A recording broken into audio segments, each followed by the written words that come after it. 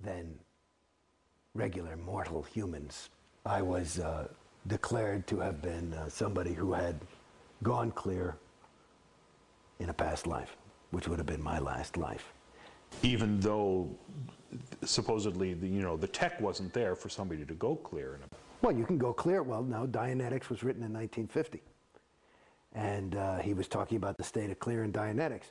It was not until they wanted that I personally believe that, it's just that there's always something being re-released because it never was quite correctly done or understood. And all the people who went clear last lifetime, even though they may have been on OT8s, were pulled back in because in New Era Dianetics, which was a later way of going clear, there was a different criteria. There were different criteria for what was a clear and getting rid of an engram, which is a whole thing. And so you had to go in and get all the postulates off. At your point, what were you supposed to achieve as a clear? Well, here's the thing. I mean, this is a funny thing for me, and this is if you read Dianetics, the state of clear is somebody who is never likely to get sick.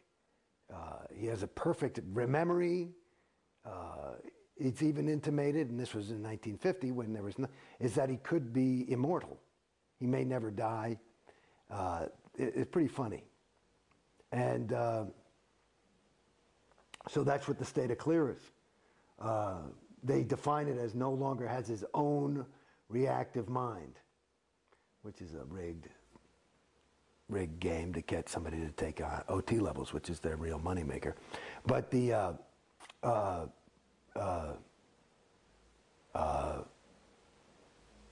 what? Oh, so I don't know. So clear. So, but like I said, there's a guy on the internet apparently who's saying, I'll give you $1 million if you can demonstrate OT.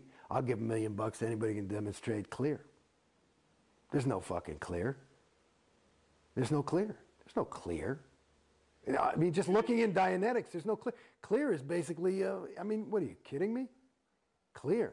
So I was like, if I get this, that's what I was going for.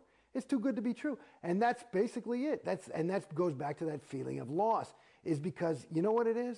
I'm sorry to say. See, and I'm actually realizing something for myself right now, because this is cathartic in a way for me, but it's the same feeling. That loss is the feeling that I got. Like, I'm no stupid guy. I grew up in New York City, and I never got mugged. I know, and I've been through some serious bad neighborhoods.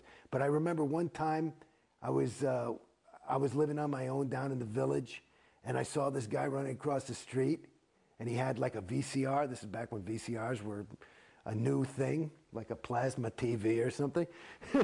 And he's like, he'd obviously stolen the thing, and he's like, hey, you can have this for $50, right? And I bought it, took it home, and it was full of bricks and shit, and I was I got conned. And that's the feeling of loss. Because it actually, going back, you're asking me about clear, it's a con. It's a con. And like any, and it's an interesting, this is way segueing, but this is something I don't know if it's interesting, is that, there's a book that LRH wrote called The History of Man. And he talks about a lot of these traps that can catch a thetan, which is something that has no matter any space, time, or location, but it can catch a thetan. But he's got interest and curiosity, right? And so there's these things called theta traps, and so and the best theta traps are ones that the thetan runs on autopilot. Like if I'm trying to enslave somebody, the last thing I want to do is have to worry about fucking, keeping the key and the lock and the best traps, you get a guy to just keep himself in jail, right? And that's what Scientology does. You just keep yourself in jail, and that that's it. It's a perfect theta trap, because you believe it, and you are investing your time and your money, and so it's you can't be a fool. That's too much to confront,